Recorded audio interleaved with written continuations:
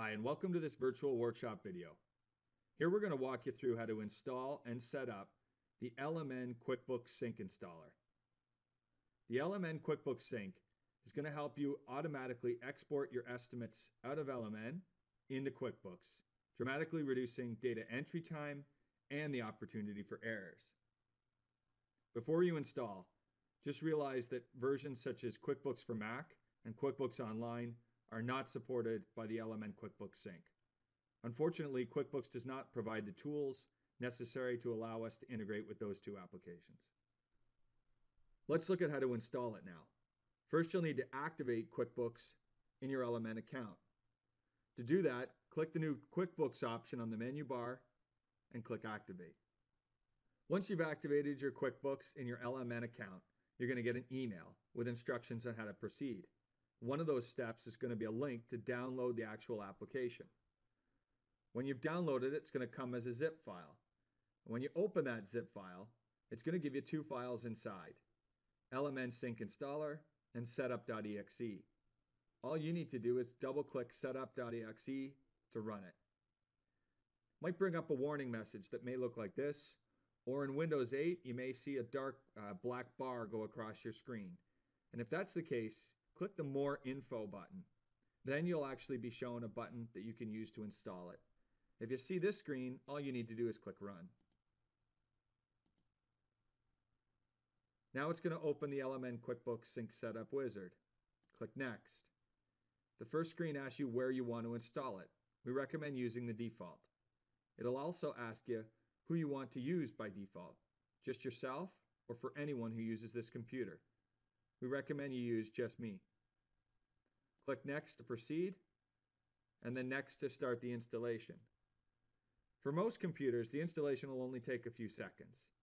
However, if you are missing some critical files, you'll see it come up in the installation wizard, but it'll automatically install them for you. Typically, you might see a message saying installing a version of .NET components that were not installed previously on your machine. If that's the case, the installation may take several minutes, as those files can get big, but the installer will automatically grab those from Microsoft's website for you. Once you're completed, you'll see this screen. LMN QuickBooks Sync was successfully installed. Would you like to run it now? And you can click Yes. When you click Yes, you'll see the new LMN QuickBooks integration screen appear, and now you're ready to set it up. Before you can start importing and exporting estimates, you need to set a few options correctly. They're all laid out for you in steps 1, 2, 3, and 4 down the left-hand side of the screen. You're going to need to connect to your LMN account, connect to your QuickBooks company file, set some basic settings, and then match up some LMN cost codes and tax codes with their corresponding items in QuickBooks. To start the process, click Step 1, connect to your LMN account.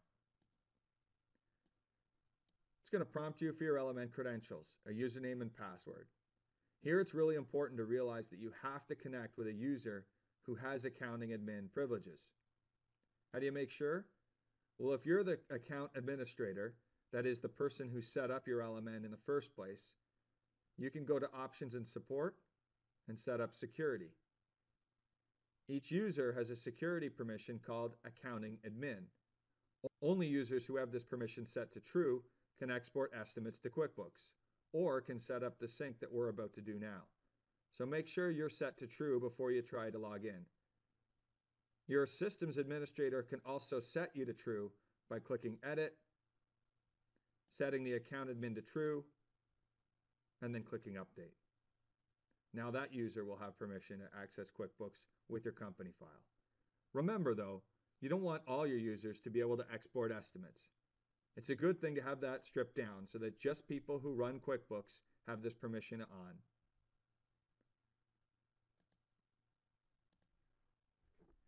Enter your LMN username here. It's the same username you use to log into your LMN account, and your password as well.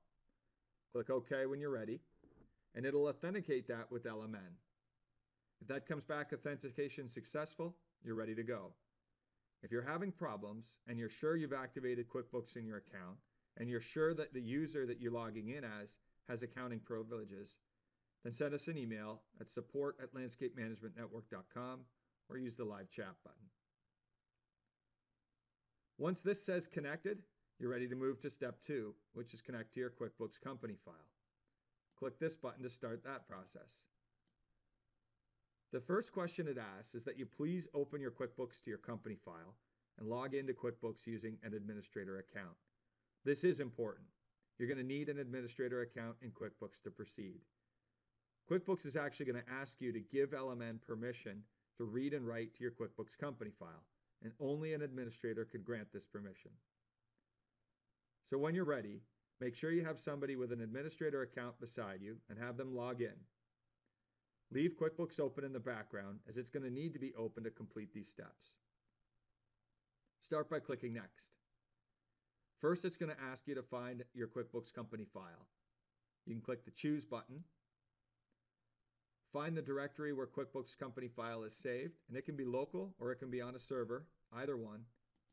Click your company file and click Open. Now you're ready to proceed, so click OK. You should see a message such as this coming up on your screen, and it may look slightly different depending on the version of QuickBooks you're using. Here we're demonstrating with QuickBooks 2013. What it's saying is that there's an application that's trying to access your QuickBooks data, and that the application calls itself LMN QuickBooks Sync. The options below say, do you want to allow this application to read and modify your company file? The easiest option here is say yes, always allow access, even if QuickBooks is not running. You can choose one of the other ones as well if it suits you better. There's also an option down here to allow this application to access personal data, such as Social Security and credit card information. There's no need to give us access to this information. We don't need it for exporting estimates. Click Continue to proceed. It's going to prompt you with a warning message. It's going to say, are you sure you want to allow it access? Go ahead and click Yes. Once more, it's going to confirm that you want to grant our application, LMN QuickBooks Sync, access to your company file. When you're ready, click Done. And it should say QuickBooks connection successful. Go ahead and click OK. Now you've completed step 2. It says company file, and your company file name should be here. Next, you want to set your import settings. So click step 3. The first import setting has to do with estimates that exist and that you're trying to re-export into QuickBooks. Let's say you exported an estimate into QuickBooks. Then someone went back into LMN and made some changes to that estimate. Now you want to re-export it again. This option asks you how you want to handle that. The first option says mark the existing estimate as inactive and import a new copy. In this case, what we'll do is if there are any existing estimates in QuickBooks that are an exact duplicate of the one you're trying to export, we'll just mark them as inactive and we'll import the new one as well. The second option here says delete any estimates that already exist in QuickBooks and replace it with the new version. So we'll actually get rid of the old version of the estimate in QuickBooks and replace it with the new version. Now, if you've created any transactions, such as an invoice based off the estimate, we will not delete anything that has transactions linked to it. The second option is your QuickBooks tax setting. Does your company charge sales taxes? And that is sales taxes on, or does your company not charge sales taxes? And in that case, sales taxes are off. This setting needs to match the setting that you've set for taxes in QuickBooks. You can see where that setting is here. I'm going to open QuickBooks and go to Edit and Preferences. On this menu, I'm going to go to Sales Tax. And then up at the top here, I'm going to click Company Preferences. One of the first questions, and this screen may look slightly different depending on your version, is going to ask you, do you charge sales tax? Yes or no? If it's yes, then you need to make sure your LMN setting is also yes. If it's no, once again, you need to make sure that your LMN setting is no.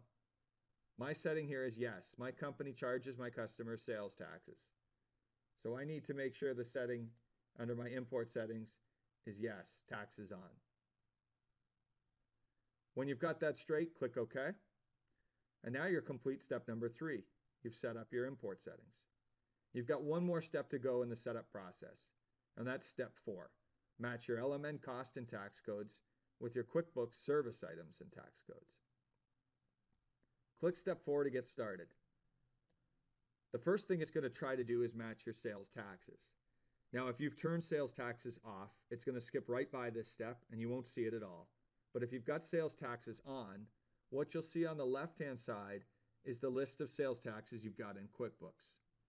On the right-hand side, it's going to show you the list of taxes you've got in LMN. Now, you don't need all your QuickBooks taxes in LMN. You just need an LMN, whatever you need to estimate. However, you need to make sure any tax you have in LMN is matched to one of your taxes in QuickBooks. The way to match a tax is simple.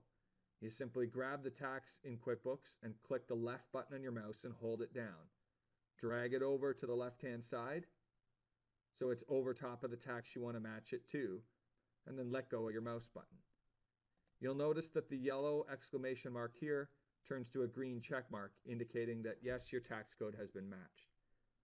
When all your LMN tax codes are green, i.e. all of them have been matched to a QuickBooks tax code, you're ready to continue. Click Next. It updated my tax settings and now shows me my LMN cost codes and my QuickBooks service items. Now this step gets a little complicated and you may need to pause or even stop the video and come back to this later. Give me a minute to explain. Service items are the crux of job costing. They will help you categorize all your revenue and expenses based on certain categories. Most people can't use them effectively because they probably have 100 or maybe even 1,000 service items set up in QuickBooks. That's often due to years of invoicing and entering vendor invoices in QuickBooks without a good system. Whoever was creating the invoices took a quick look. If a service item that sounded like it matched was there, they used it. If it didn't, they added a new one. And after a number of years, you've got all sorts of service items created and no real system. What you want to do is set up service items so that they can sort of group together and track like expenses and like revenue. And then you can look across all these categories to see how much you've invoiced and how much you've cost for each one. It's critical to keep this list simple. Expecting your foreman to break down a day's work across 100 cost codes is impossible. You'd need to hire them a timekeeper who could stand on site with a stopwatch tracking each crew member and booking their time accurately. With 100 cost codes or more, your system probably looks like this. Your foreman does their best attempt at the end of the day to make up how the hours should go. And at the end of the year, when you look across it, you realize none of them are accurate. So you can't actually use it for information anyway. That's the worst system possible. You're better off having no system than a complicated system that nobody uses. If it's complicated, you've got all sorts of people spending time and energy trying to put some of the information in accurately and a whole bunch not going in accurately, and that's why nobody uses the system at all. What we want to do is create a very simple system that anyone can use, and maybe you won't get exactly all the data you'd like out of it, but at least the data you can get out of it is good, it's relatively accurate, and you can use it. Most companies don't need any more than 10 or so service items. What you want to do is create a service item list for each division and standardize it.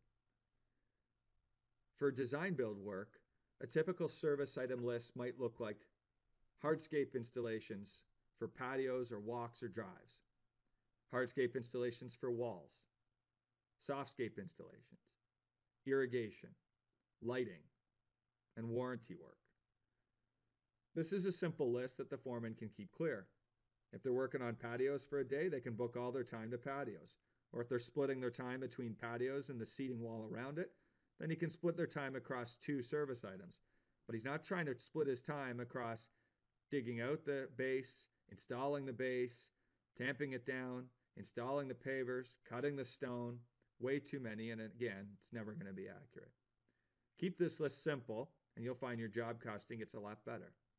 Maintenance examples might include a list like the following: lawn maintenance, cleanups, enhancement and installation work. Snow and ice examples might include plowing, salting, relocation. Irrigation installations might include irrigation installation, irrigation service, startup and shutdown. Lists that are this simple and this clear make it easier for people to track time and costs against. That makes it easy for your information to get entered accurately, and then now you can do job costing across service items. So no matter how long your list is in QuickBooks, and you may be looking at a list of 1,000 items, let's pause or stop the video here to discuss with your bookkeeper or with your accountant or with your operations manager or estimators how you want to break down your jobs. Create a nice, neat list of service items. I recommend you don't need more than 10 for any one division, and then use that going forward to track in your estimates and to track as job costing information across all your jobs. To add a service item as a cost code in LMN, simply click the name of the service item you want to add and click Import. That'll add it to LMN as a cost code. If you've already set up some cost codes in LMN, then all you need to do is drag and drop the name of the service item from QuickBooks over top of the LMN cost code, and it'll turn that yellow to green again. I'm going to add a few from my QuickBooks right now.